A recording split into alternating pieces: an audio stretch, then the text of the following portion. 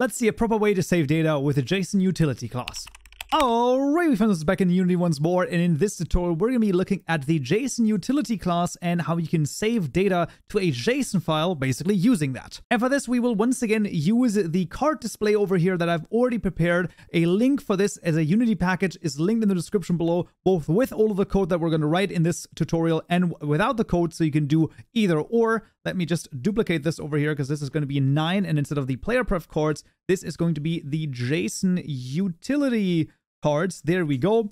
And let's go. So in our save data over here, instead of using the save data for the player prefs that we've used the last time, we're going to make a new class, and that's going to be the JSONUtility. Let's just create that C# class. So we're just going to call this the save data JSON. Let me just add the class here to the save data, and then let's take a look at how we can create this. So in this case, we have this player data class over here that we basically wanted to save. Now, the cool thing about the JSONUtility class is that you can just pass in an object, and as long as it has public fields, those fields are going to get populated and basically generated into a JSON file. Really freaking useful. What we can do here is we're going to make a private player data. So this is just going to be our player data right here. This is going to be equal to playerdata.instance, because that's just the way that I set it up basically, so that we populate this with some basic data over here. And then we're going to need two methods. The first one is a public void save data method, which is of course going to save the data, and then a public void load data. You can see it actually even suggests this to us. Absolutely awesome.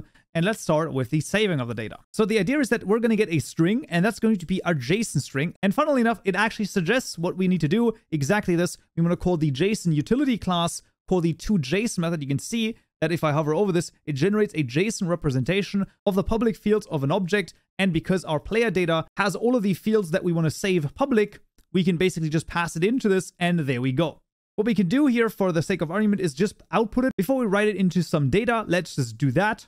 And then the question is, how do we write it to a particular file? Well, we're going to do the following. We're going to say using, and inside of this using, we're going to use a stream writer here in this case. I'm going to call this the writer. This is going to be equal to a new stream writer. Now, this is not quite right, because here we're just passing in the JSON. That's actually not quite right, because what we want to do is we want to make sure that this is saved inside of the actual project path, and that is going to be done by using application.dataPath, and then we're going to do path.alt directory separator character, and then the name of this file, we're just going to call this savedata.json. There we go. And now inside of this using, you can see it actually suggests this to us. Although what I want to do is I just wanted to use the write instead of the write line, and then just writing in the JSON string right here. And that's going to do, well, exactly what we needed to do, and namely make a JSON file of this. So we can actually take a look at this already. Let's switch back to Unity over here. We want to make sure in the panel right here for both the save and the load button that we actually connect the save data over here with the save data method, and then the load one with the load data method, even though that doesn't do anything just yet. That's the load data method, just making sure that this is set up in the package with the code. This is of course already done. And now let's start the game. And what we can see is if we now save the data, you can see we're saving this data, and under the assets right here, we even got the save data, and you can see we saved the HP, the MP, the XP, and the card index. And the same thing, of course, works if I change a card over here, and I'm going to say 452, 152, and like 86 something. I'm going to save this, and then you can see it change it here. You might get this warning right here. This is because this has not reloaded. So even if I click on this again, you can see this is not done. If I right click and refresh this, you can see now it has been done. Sometimes it might not update inside of the project, so do keep that in mind. But in theory, if you don't have this selected and you were to change something, in theory, if you then go onto it, you don't get the error, but you still have to refresh this for this to change. However, loading it should actually work regardless of refreshing your project. So let's take a look at that as well. So for loading the data, of course, we once again have a string JSON over here, which is just going to be an empty string for the time being. And then we're going to read this in. So we're once again going to use the using over here, but this time a stream reader in this case. This is going to be the reader, and this is equal to a new stream reader, passing in application.dataPath, path.alt directory separator plus savedata.json, making sure that whatever string we're passing into the stream reader is the same string that we pass in right here. Otherwise, of course, it's not going to work. And then JSON is equal to the reader.read to end. This is exactly right. And then here we make a new player data. So there's going to be player data equal to data.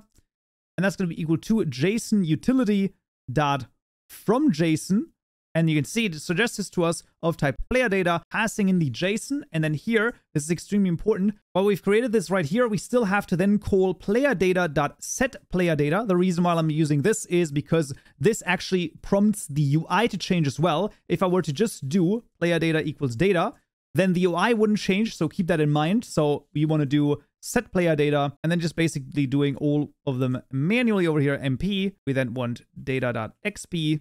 And lastly, data.cardIndex, basically setting up the player data here with the new information. And now going back to Unity, we can basically immediately just load the data. So if we click load data, you can see it loads the data, absolutely no issues. And once again, we can change them out here. So let's say 19, and then this is going to be 55, 15, and maybe like 87. And we can save this again, going out of the game, going back into it, loading it again. There we go. It all works. Now, there might be still some drawbacks to the JSON utility, namely, of course, that, well, it's just a JSON file. So in theory, you could go in there, right? So a malicious actor could just double click this, open it in any kind of program, and then say, well, actually, I want the card index to be 5, and I want XP to be, you know, a very, very big number, and HP to be like 1. Save this, and all of a sudden, if I were to reload this, right, it's changed over here, loading, bam, all of a sudden, the data has been sort of corrupted or has changed. Now, while this could be considered an issue, it depends on really what game you're going for, right? I mean, any online game is going to have the data saved on the server anyway, so it wouldn't be accessible by players. And also, there should probably be a little bit more of a sophisticated way of saving this. RimWorld, for example, saved their data with XML. I don't know if this is still currently the case. However, that is how they did basically save everything. Like the entire file has just been saved with XML. It is a similar format to JSON, a little bit more cluttered basically, but the idea remains the same. And that's also totally fine. In theory, you could also create some sort of checksum with your data. So maybe that it saves like the hash of the actual file, right? So the contents of the file are hashed, and then that is saved in the file as well. You could do something like that, and then basically it checks against that. And if something has been altered, then it basically says, hey, this is no longer a valid file. You could do something like that as well to double check, although it shouldn't make too much sense to worrying about that as of this moment. But as always, of course, all of the assets are linked in the description below. And if you've ever wondered how to do some smooth camera follow in 2D, take a look at this video right here. Hope to see you there. So, yeah.